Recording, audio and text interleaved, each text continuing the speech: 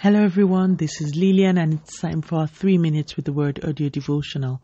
Today's topic in the Your Shepherd series is Primary Roles Part 3, and our anchor scripture is taken from the book of Psalms chapter 23 and verse 1. The Lord is my shepherd, to feed, to guide, and to shield me. I shall not want.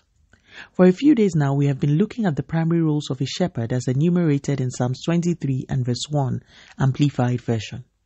We have spoken about the shepherd's role to feed and to guide. Today, we speak about the role of the shepherd to shield. As I meditated on this role, I remembered an incident that happened to me over 20 years ago. I was in a summer school with friends when suddenly a young man holding a belt rushed to attack me and started hitting me. No one expected the attack nor understood it, but a friend of mine rushed and stood right in front of me, shielding me from the strikes of my attacker.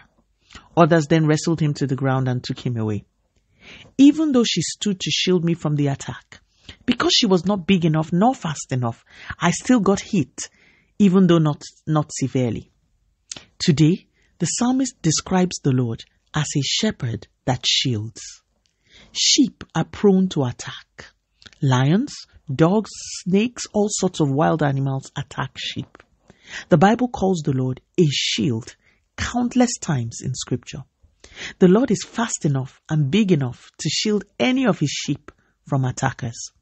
My dear friend did her best, but she was limited by her very nature. The Lord is, however, not limited. He guides, but he also guards.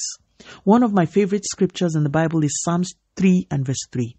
It says, "For thou, O Lord, art a shield for me, my glory, and the lifter up of my head." God is a shield, my dear listeners. He is big, he is strong, he is almighty. No attacker or predator can escape him. When the Lord is shepherd of a sheep, that sheep is shielded from the attacks of the enemy. No attacker can spring up suddenly. Before they even plan, the Lord knows. In a world as perverse and evil as ours, we all need shields. Shields who aren't limited. For the limitation of a shield can lead to the death of the one it is protecting. The Lord is not limited. He will make the best shepherd. Let us pray. Father, in the name of Jesus, thank you so much for your word. Lord, as we submit to you as our shepherd, please protect us.